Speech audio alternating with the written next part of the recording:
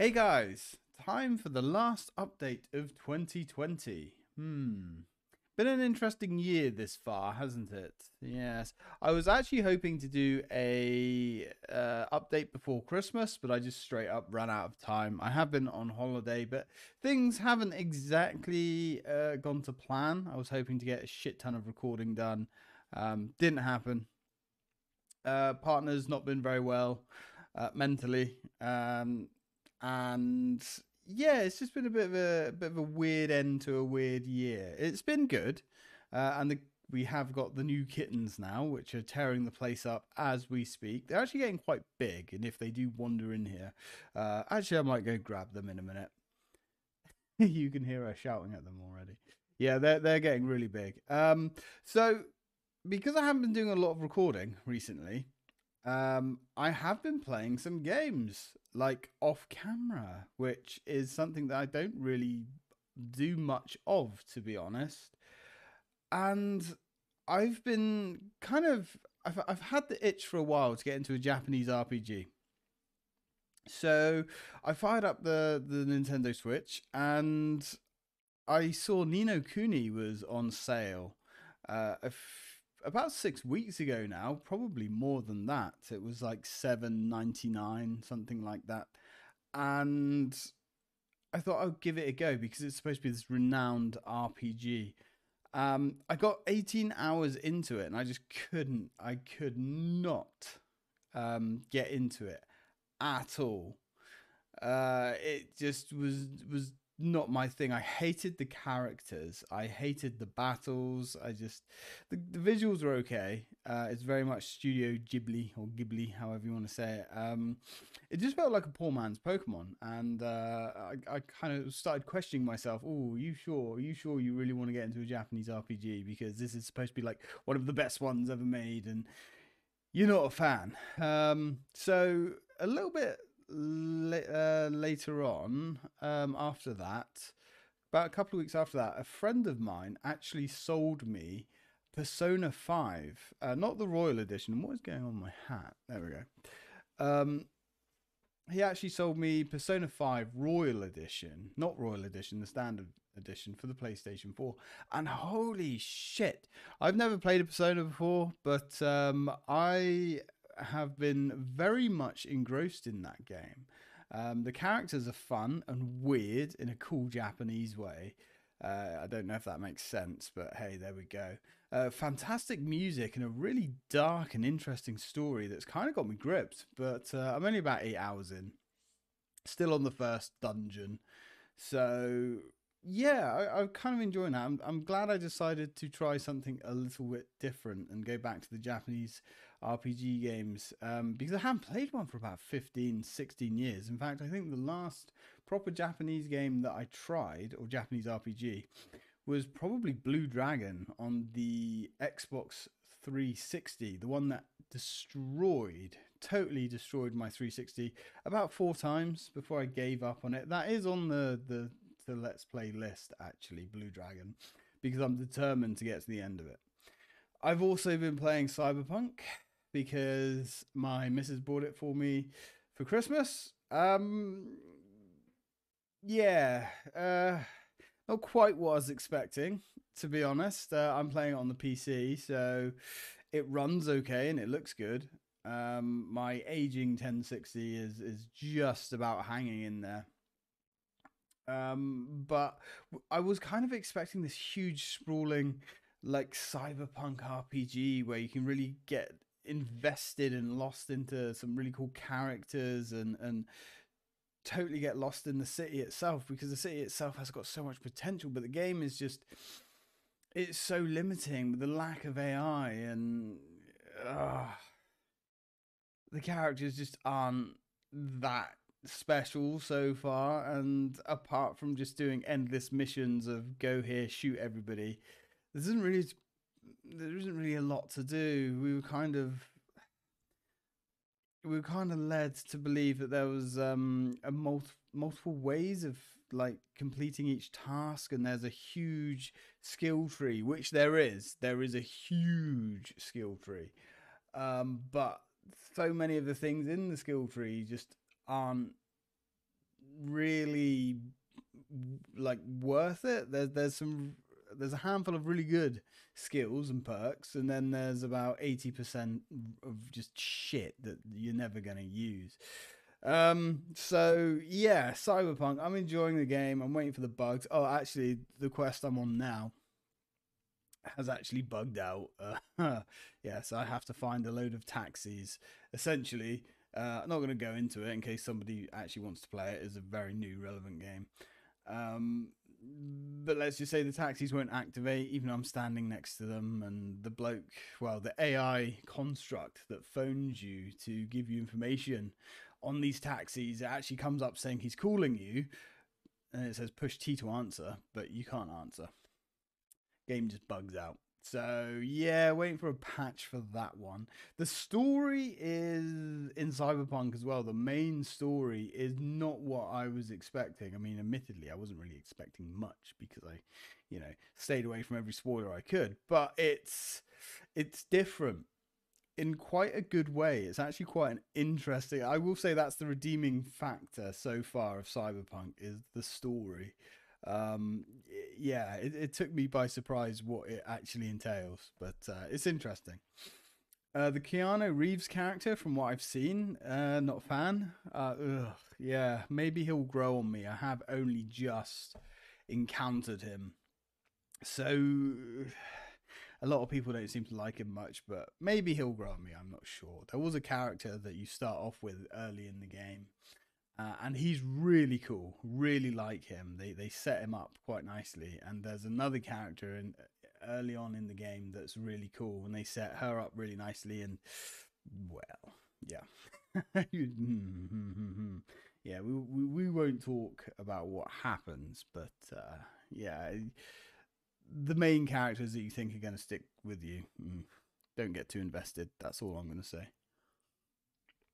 So we have had Christmas past 2 days ago, which was really nice, actually. As I said, my partner was meant to be working all the way through it, but luckily she actually ended up having 2 weeks off. So it was actually nice. We got the whole family together because we were only in tier 1 lockdown in Cornwall. We were the only place in the country that's tier 1. We're now tier 2.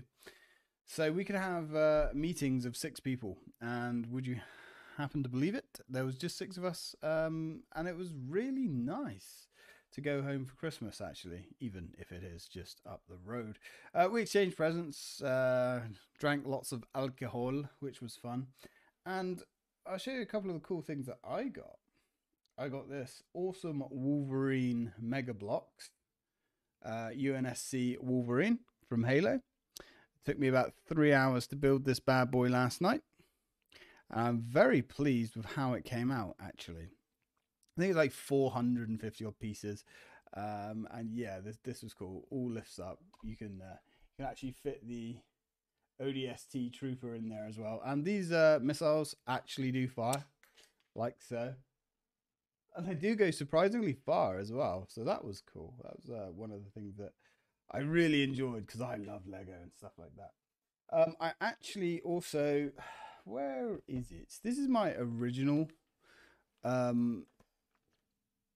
PS4 controller that I got with my launch PlayStation 4 all those years ago now, about 8 years ago. And it died recently. I haven't actually used it for months and months and months, but I turned it on. Every time I turn it on, it basically crashes the system. Turns out there's a button that's permanently wedged down, which, yeah, really sucks. I've been toying with the idea of getting it repaired, but my partner actually bought me this for Christmas. Last of Us Part 2 limited edition control pad. It is completely sealed.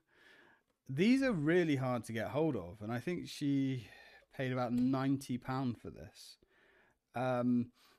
And it's very, very limited. So I'm not sure if I actually want to open it and use it, or if I'm just going to leave it in the box for now. And if I do need it later on down the road, perhaps I will open it up. Because I love new. There's nothing like a brand new control pad. But The Last of Us 2, the actual game, was Well, it was something. It was okay. I'm not sure I buy into all the controversy around it, but it wasn't the best experience ever, as we were hoping. Also managed to find this the other day, which is Munch's Odyssey, Oddworld. Always wanted to play this on the original Xbox. We actually bought this a while ago. The HD version came out on um, the Switch, maybe other things as well, but it doesn't play very well. It doesn't play very well on the Switch at all. And this is a game that I remember when I first got my Xbox OG, because you can't say Xbox One anymore because Microsoft are fucking retarded and, don't know how to name consoles. This was, I had the demo of this game and I played it over and over and over and over again. And I could not freaking believe the visuals. That it was absolutely stunning. Another thing that I got from my missus, a new chair. New gaming chair. I got the Corsair T2 Road Warrior. She actually got this in a Black Friday sale. Actually arrived damaged, kind of. One of the brackets wouldn't go on properly, which I have now fixed and does go on properly. And it has a very slight, she says it's extreme, but it's a very slight cosmetic crack on the bottom. Now, she complained to the company that we bought it from, Scan, who said we need to take it apart and send it back, which would have been a huge pain in the ass because all the packaging was already in the bin and recycled where possible. So she also sent an email to Corsair, the company, and they said, oh, very sorry to hear that. We took photos and sent it to them. And they said, oh, keep the old chair and do with it what you will. We're going to send you a brand new one from the factory. So, yeah, we actually now have two. She's got the old one that has a slight crack. Apart from that, it's perfect. And it's only over the hinge cover as well. So it doesn't mean anything at all. And I have this one, which is absolutely perfectly fine. So that was cool. Also, I'd like to say a big thank you to Jimmy Fails for sending me Onimusha on Steam. I did not expect that at all. In fact, I think it was Boxing Day that I actually got back to my computer and realized you'd actually sent me a game. Thank you very much for that. I will be playing Onimusha because it's one of those games that I never played and it was huge.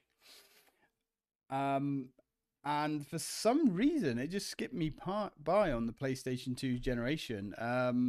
Reaver of Jill Sandwiches has been telling me about it for a while, and I believe, Jimmy, you've said about it as well. It's basically Resident Evil, but with swords. Fun fact, I did actually buy it on the PlayStation 4 a few months ago. And then I played like the first hour of it, really liked it, and then didn't have time to play anymore. So the fact I've now got it on the PC is wicked. Very, very happy. Very grateful for that. You don't have to buy me games, but man, that's really, really nice of you. Thank you. And talking of Reader of Jill Sandwiches, he also bought me and sent me a game as well. I couldn't believe it. I saw like Jimmy there, and then underneath that, there's another person sending me games as well. Like, oh my god, guys, this is really fucking cool of you. Thank you. You don't have to do it. Now, what did he send me? He sent me a game that I've never heard of. It's apparently a survival horror-esque game. Where is it? I've got like 500 odd games here. I'm sure. Let me have a look. Oh, I like the fact your Steam library is now so large you can search, which is nice. So,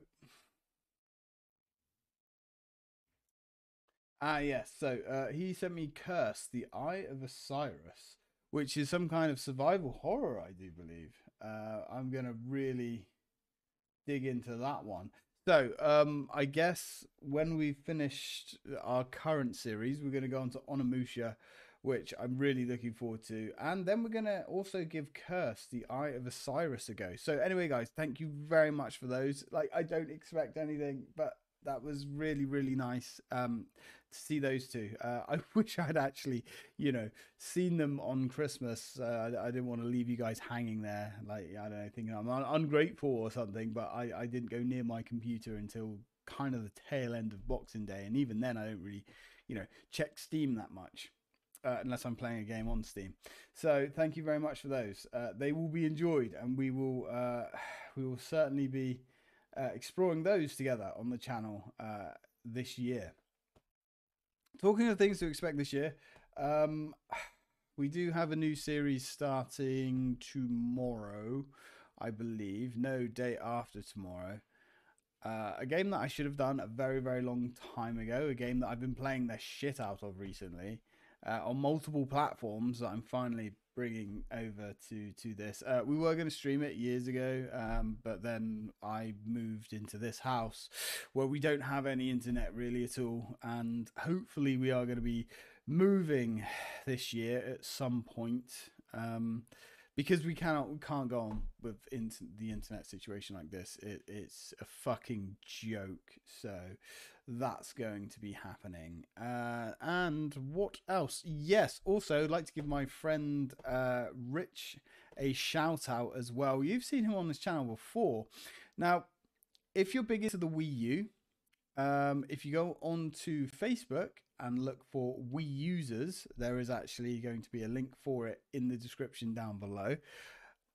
He actually runs one of the biggest Wii U pages on Facebook, and he's actually currently running a raffle. I'll leave a link for that in the description as well, where you can buy a couple of tickets. Tickets are £1 each, and you can win a big stack of Wii U games. All the money is going to charity. It's going for an Alzheimer's charity. So I was really hoping to shout that out before Christmas. There's only 200 tickets available. It is worldwide, but if you do win, you have to pay postage for the games as well, because I think that's fair enough. But all of your money will be going to charity. The winner is going to be picked by a computer program, I think, on the actual app itself. So yeah, everybody's in for a fair shot, and it's only £1. It's for charity. It's for a good cause. And that is it, really. Apart from that, business as usual. I hope we all have a much better 2020. Thank you for the games online. Thank you for the continued support, and have a good time, guys. Enjoy the rest of your holidays. So thanks for watching, guys, and as always, till next time.